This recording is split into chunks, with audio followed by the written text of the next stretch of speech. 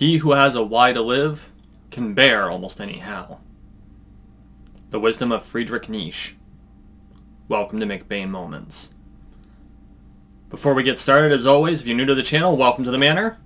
Make sure you take a moment and subscribe down below. Which is probably in the camera. We're on the road to 13 million subscribers, one subscription at a time, so make sure you subscribe. He who has a why to live can bear almost any how. Nietzsche was probably one of the most revolutionary philosophers of the last age. And honestly, it's probably just because of his pessimism. Or maybe it's not pessimism. I firmly believe that Nietzsche saw the world in ways that we as people have a hard time looking at the world, because the world can be very depressing. And so he looked at the way that he saw our culture evolving, and he gave a bunch of warnings, but he also gave a bunch of advice. And I think the most important thing that he might have said was the heretofore mentioned statement that he who has a why can bear any how. Because life is tough. It's exceedingly tough. And it's a burden on all of those who have to live it, which of course is everyone. And so, well, how do you overcome the traumas that intersperse your life and make existence itself almost a tragedy? And that's actually an axiomatic thing that, the tragedy of existence is something that in philosophy is actually fairly deeply rooted, and I'm finding it more and more, and it's a very pessimistic way of looking at things. And so at first I kind of rejected the idea that that existence is a tragedy, and I still reject the idea that existence itself is a tragedy, replacing it with, in order to exist, you must be able to handle tragedy. And tragedy often comes in the form of trauma. And so as you look through your life and you explore all of the traumas that you've had to sustain over the course of your life, what is it that kept you going? Think about it.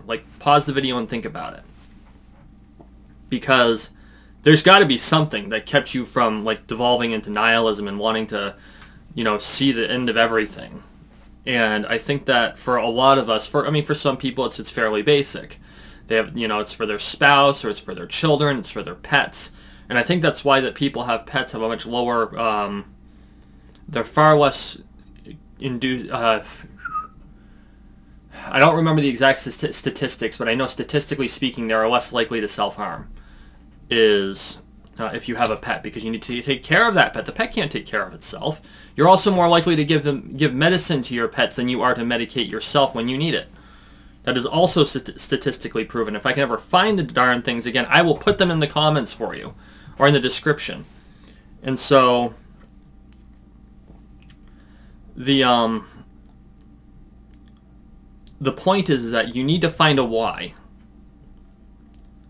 For most people, it's a set of goals, and you really need to set those goals. And we've talked about this a lot. You got to have your pie in the sky meta goal, and you got to have the little goals to get you to the pie in the sky eventually. And the pie in the sky should be something that is essentially out of reach, but not so far out of reach that you can't develop up to it.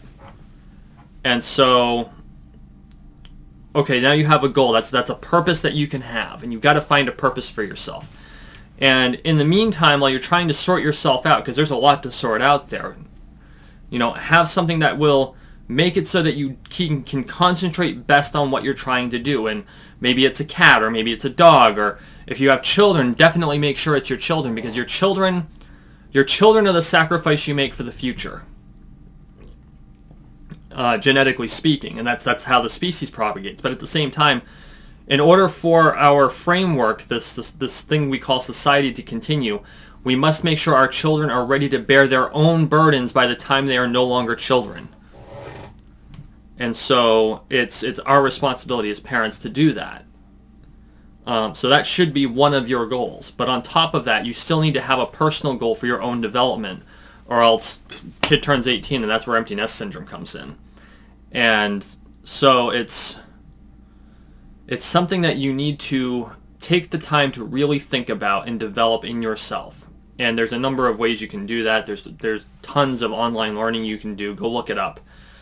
I'm not here to advertise for anyone in particular, but they are out there. And there's huge amounts of literature on personal development. And any personal development you read, take with a grain of salt, because all of them have their own... no author in existence, no YouTuber in existence, this includes me, does not have their own implicit biases toward what they think is correct.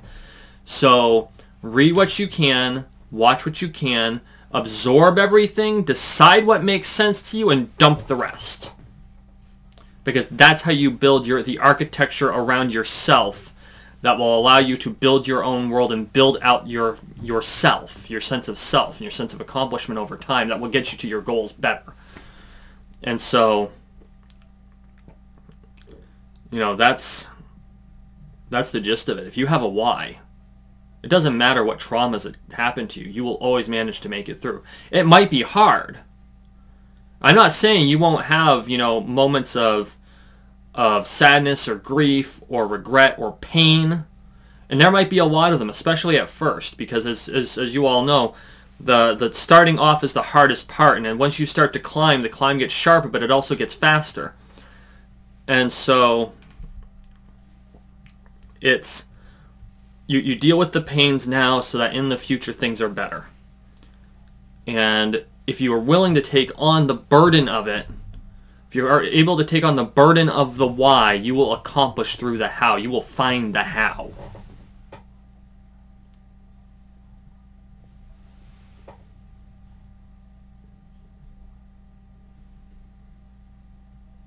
Go find your why.